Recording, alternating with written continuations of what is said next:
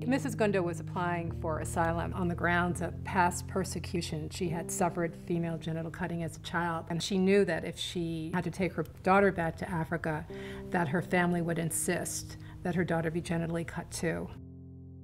It's a practice that's been going on for thousands of years.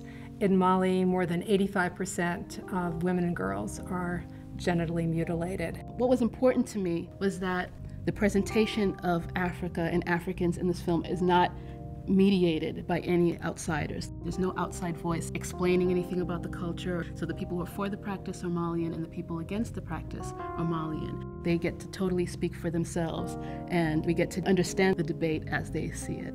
The communities that are determined to do it and who say, we're going to keep doing this because our daughters won't be marriageable unless we do this, they tell us that as loving parents, and we accept that.